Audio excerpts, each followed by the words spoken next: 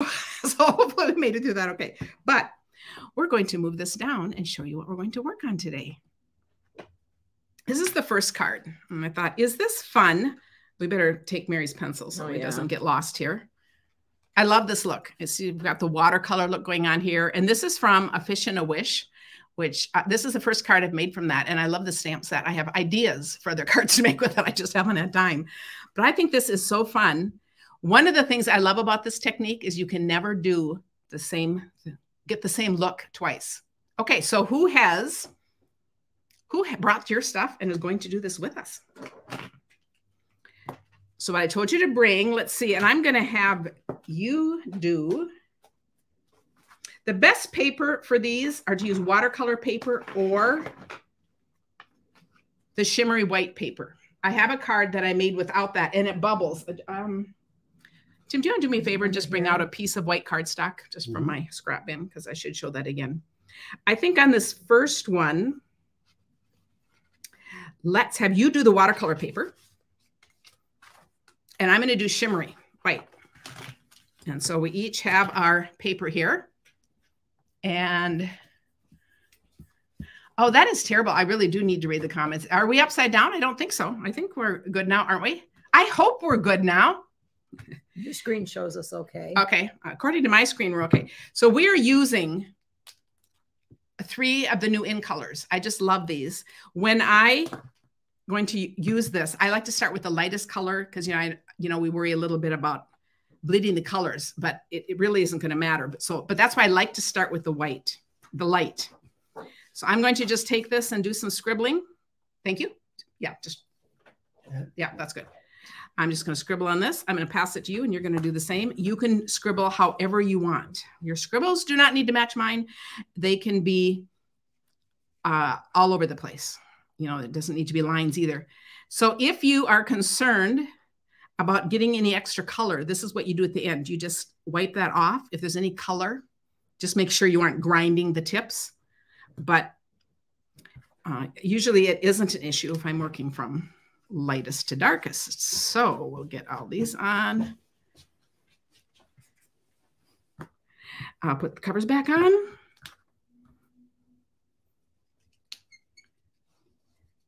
And however dark your colors are, I mean, all of this just kind of changes each time. Oh, she's being way more particular than I am, but you got to do it in the camera here.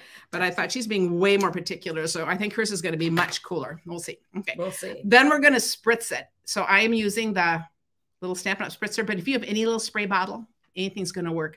How I like to do this is I kind of spritz it in the air and then bring this in. I just kind of, so I'll just make you dizzy a little bit. Oh, and because I'm being sidetracked here, I put on probably more water than I wanted, but it's okay. I love the look of this because it changes the amount of water, the amount of colors you put on. Whoa, I put on too much water, it all slid. I'm going to have an interesting look, but it's going to be okay. Okay, and now Mary's going to do hers too. And then you're going to hold it down and press it so it actually has time to kind of mix down there. Ooh. Okay, and now look at this. This is cool. This is perfect. Now, Mary has watercolor paper, which is also thicker and bumpier, so it doesn't mix quite the same either. And she probably has less water in hers, so we're going to get 2 totally different looks. Why don't you have water? Why don't you have the same kind of paper? Because it works on both of these papers, so we're showing differences. Yeah, watercolor. Yeah, these are the 2 that work. So I thought, isn't that cool? Now, oh, look at these. Totally, totally different. If I have that extra water and I don't want it, I'm going to just take a paper towel like that and dab it up. So how cool is that? Yep, very different. And yours is even a different size because you don't have as much color up there or it didn't get spritzed up there. Now we each have 3 fish. So we're just going to put the fish on. And now, we would let this dry. But we'll set that there for a moment. While that's kind of drying, I'm going to do this one more time on regular paper. And we're going to be voting at the end to see if Sister Mary is better than her brother in making cards. Oh, okay. Okay. That's pretty funny. I'm going to do it on regular cardstock so you see the difference of why we're saying that while we wait for those to dry. So I'm just going to scribble again. Very haphazard. Whoops. I guess I could do it on here. Sometimes it's hard to share space. You know, it's kind of what the deal is. Yeah, so Tim's brother's coming in from Texas and other relatives are coming in. So it'll be a fun family reunion. Karen, what are you doing and why is it Mary doing the same thing? Oh, I'm just going to show on regular paper why we don't tend to use that. Oh, I see. Okay, and I'm going to just spritz this very quickly, and I'm going to put this down. So this is regular paper. But the thing that's interesting, oh, this looks like a fish tank. Yes, that one does. Oh. The thing that's interesting, even this will work. And we're going to see if this picks it up. Ooh, I like it. But this is cool too. But it often bubbles. Now this probably bubbles, but you know what? I don't mind that look. So if you don't mind that look, okay, use any paper. You know, what we do is all about experimenting and just seeing whatever happens. So I think that is a cool idea. I like that. You like that? Okay. And that one didn't bubble as much as others. So maybe I didn't have too much water on it. Could you do that on vellum? Probably not. But that's a really good point. I bet if you used a heat tool, it would just be slow drying on vellum. Yeah. But you guys experiment because, you know, the experiment of the week is doing this. You're going to do this kind of technique and use any size acrylic block. It doesn't matter. But over in the back porch stampers, we see everybody's ideas. So experiment, try vellum, try anything, and then tell us what we have. So this is it. And we will just put you're going to put these on yours and you can put your fish wherever you want. Okay. And we will add the, see, I do full service here because I do that for Tim. So I'll do that for you too. Isn't that nice to have your paper cut for you, Mary? Oh, yeah. And then just, I'll say. and just do whatever. Can follow the leader or do your own thing. We're wide open. It never matters. But so does it matter which way I set this? No, do yours differently. That would be awesome. See, different is better. And I love this. This is one of the things in here, a sea of thanks. So I use that. So we'll add that later. And then either of these embellishment pieces just work really well on this. The fine sparkle gems and then whatever this one is. I always like to stick my things off. And but if they're in if mine's an aquarium, then I should keep them on the inside. That's a cool idea. And you know, if I were turning this into an aquarium or something like that, as I'm looking at this, I'm thinking it would be fun. I could put the fish in closer, take a black little pen and go around and do an outline. Wouldn't that be cool? And kind of create my own look with it. Yeah, Bella might curl, Pat is saying. I don't know, but try it and see. You know, when things get wet like this, these papers can curl too. Like if you're going to get something even wetter, like mine's curling a little bit. The trick to keeping it flat is to spritz it a little bit with water on the other side first. And then if you put it on this and turn it over and do your stamp, it's not going to curl because then both sides are wet. So Tanya says, darn it, Karen, now I need that little fish sack. Gets you every time, doesn't it? Heidi, we're so glad to have you here from Australia. Said it's so fun, but I thought, but aren't these fun and just totally different looks? And I don't think we need to assemble them, do you? When we usually assemble afterwards. No, I think we're good. Okay, and then it's just picking paper. I just love these in colors. So that's card number 1. So Mary, she's going to make 2 cards with me. So here is the next one. You can do a similar look. Thought this is fun. That's cool. So where did Tim go? Oh yeah, where did Tim go? Oh, he's doing. Oh, he went to make his. Oh, he's turning that one, and he found a fish out there. He found one of my rejects, and he's just making a card, and it's all wonderful. I love it. Look at how poorly I cut it. I just want. I thought I punched it and was probably a reject. But there's a punch. There's a punch for that for those fish. Okay, Tim does not love to fussy cut, and you guys know I do. That is hilarious. But that's great to finish that card too. So use whatever you have and let us know if it makes a difference on your card when you post your cards over in the back porch stampers. Tell us what you used. Yes, Heidi is on here. Heidi. From Australia? Yes, who sent us all that stuff. That's such a nice gift. So on this one, we're going to use ink pads instead. So you can see we're really just using 2 colors here, but isn't that another awesome look? So on this, it's going to be a very, very similar thing. And we're just going to ink up half of it. Oh, I guess I might be missing that. Half of it in that color. And half of it in this. And now we could be even fancier and then add a little marker to this. I mean, this is all about playing. Anything water-based is going to work really well for this. We'll let Tim, our assistant here, close up the things. Oh, Tim, I like your card. We'll show it at the end. Okay, we're really going to. Okay, now the same thing. We're going to spritz this. What did you use last time? The watercolor paper? So this time I'll use the watercolor paper. So we'll just switch and get a feel for both. Now the same thing. We're just spritzing this. And me. Oh, and Mary, yes, I'm getting the whole spritz thing going here. When I press it down, you can see, now I've got the watercolor paper and it doesn't mix the same way as on the other paper. So it's different looks, which is fun. So you can add more water if you're doing watercolor paper. Oh, I'm thinking about how I want it placed. I want the sand on the bottom. And okay, so if you can see both of ours, kind of see how hers is totally blending on that paper. Oh, and I did mine the other way. That's because you were starting to copy me and then realizing I wasn't thinking. But I think that's really fun. And so now when we open them, you know what's cool? That really looks like sand. Yeah, it does. And I'm not happy with this one on the watercolor paper. I need more moisture. So you know what I'm going to do? I'm going to just do it again right over it and see how well I can do. I'm going to missed it, but I need the 2 ink pads again. Sorry, sir. I think have I ever called you sir? I don't think so. I don't think I've ever called him that. I think that might mean that we're no longer romantic partners. It's kind of a business relationship. Catherine says it's going to be another midnight craft night. She gets started and can't stop when she learns a new technique. Oh, how fun. How fun to hear that. Now, it is going to matter if I match up my colors, right, Mary? Yeah. Okay, I'll go over here. And I'm going to get this wetter since I'm on the watercolor paper. See, I got mine really wet this time. Okay. And we're going to see what this does on the watercolor paper now. Oh, yeah. So here it's going to blend more. Still not all. Still not all the way. So you just get different looks. But I love it because you could never recreate any of these again.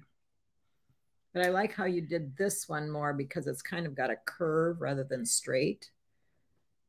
Yeah. Oh, you know what? That is true. And I didn't do that. I think it just had more water. So it kind of bled. That is, oh, this is interesting. Yeah.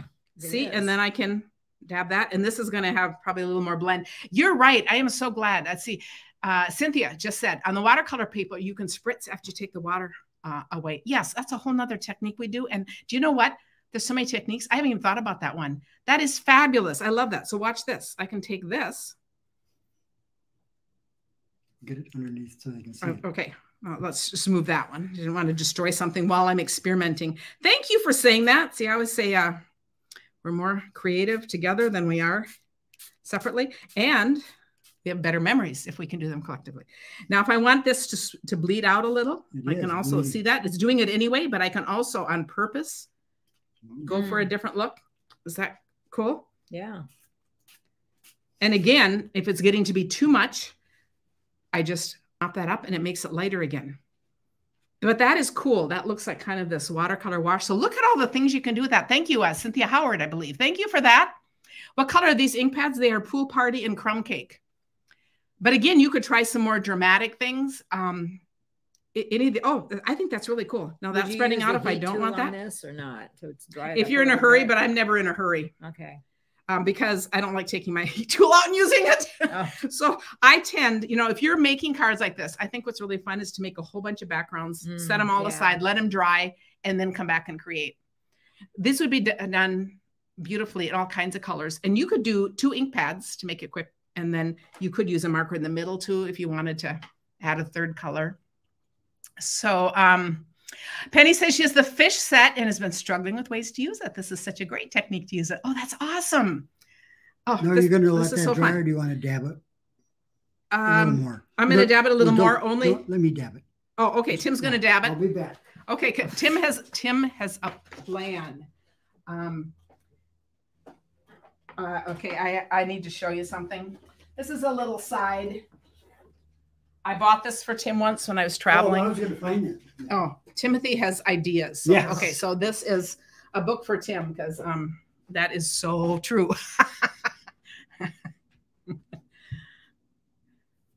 Cool. Oh, See, I love it. No, but I know, like, but I wanted to make a napkin card, but no. Oh, okay. That didn't work. Okay, but how cool is that? No. Now to add our trees, I just say, I think that should probably dry. So let's come back to add that. I'll do one more background while we're at it and then show a couple of cards. And then I'm going to get back. Oh, I'll just show this one. So, you know, this one, these make fun backgrounds with just words. So this is with the Good Feelings stamp set, which is just big. And I thought, and it just looks fun. So that's just done the same way. This one is a fun little Halloween one with that scary, cute thing. This one is actually really bubbly. We can see it up close. I don't know if they can because I did it on regular paper, but I don't think you can really notice it. And I think it's actually a cool look. Yeah, that is. So I think it is actually just fine. I love that die cut. Yes. Where's Tim's brother from in Texas? All our Texans are wanting to ask. North of Dallas. McKinney. McKinney. Okay. Just north of Dallas. Yes. Okay. And then the one that is most similar. It's actually Mary's brother. Yeah. No. The one that's most similar to the one that I did before is this one, the little video that I'm going to show you too. So this is kind of the same, but I thought, is this just a fun look? So this just shows all kinds of colors that you can do. Yes, we still have enough water. I love how intense that is. So here we used really bright colors. So I started again first with the light. Oops, I'm going to do this. Oh, yeah. That's going to really, really work well. Okay. Oh, people are saying that's a cool little town. I've never been there. Mary, have you been there? Yeah, it is a cool town. Oh, yeah. Okay. I've never been there. You should go. I know. It might February. just be on our list. We have no idea what we're going to do. So I'm going to just do a whole bunch of these colors. And I guess I had some blues. See, this time, I'm just kind of going all over. Kind of pale colors, it won't show up that well. Well, then we're getting to some brighter. See, I put the paler on first. Okay. So if there's any parts missing or if they blend in, so I'll do this and let's do another. Looks like we did this one. See, now we're getting some brights. And now this is getting a little messy on here. So just see if I do that. Do you see there is a little color in there that you can kind of see coming off? And now this color is clear again. So that's how you protect your pencil. So we'll see how this goes. I will spray it off camera here. Mary's gotten wet enough, so I'll just keep this to myself. I don't melt. I'm good. And we really do need rain. So we're only that. So we wouldn't be complaining. And I'm going to put this down. Whoa.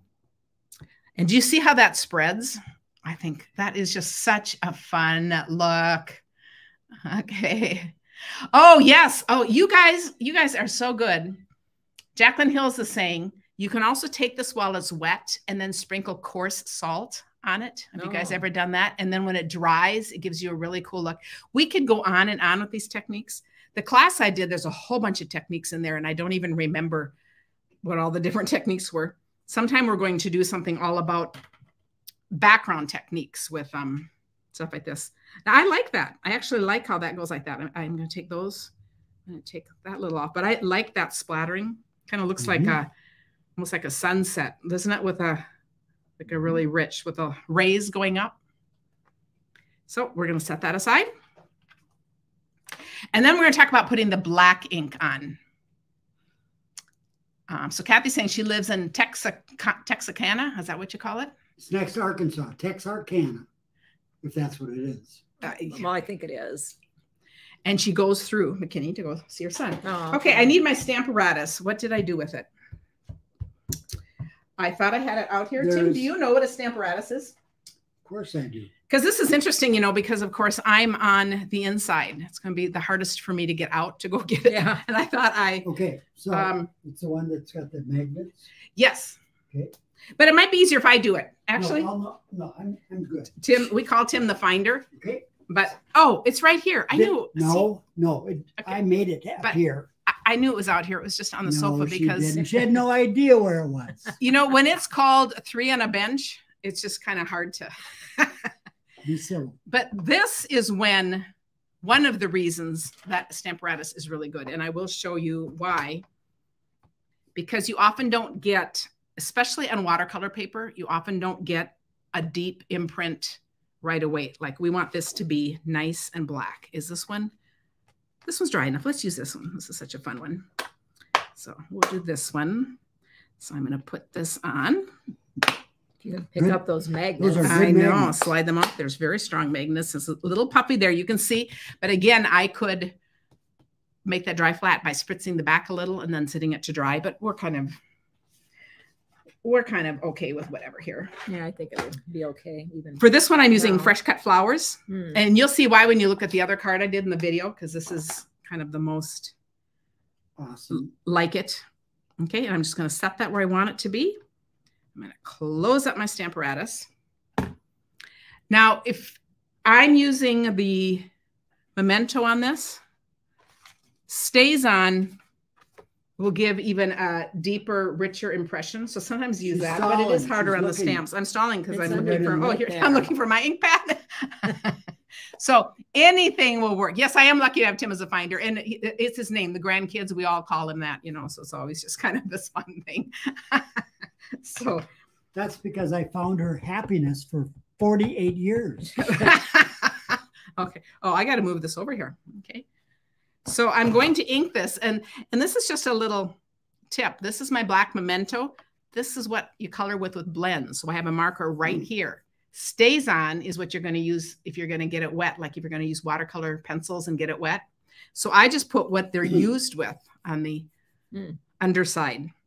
But, you know, stays on just more permanently stains the stamps, which I don't mind. But since this worked, I'm just going to do this to just show. So we're going to close this up. And if it's not dark enough. Okay. But you see the comparison? This is much darker, and we want to go for that look. Here is where the Stamparatus is just wonderful, because you can go over and over and over until you get the look you like. So I can keep doing this. You can also get your words on straight, you know, if you fit your things and then add your words. So let's see how many times I want to do this. I'm going to still do it again. Yep. Yeah. I think I did the other one 4 times. And then I thought I could do stays on and probably do it twice, or I could do this, but it doesn't matter. Use what you have. Oh, it's getting there. Oh, it's getting there. Yes. Yeah. So see how fun that is? I think it's just,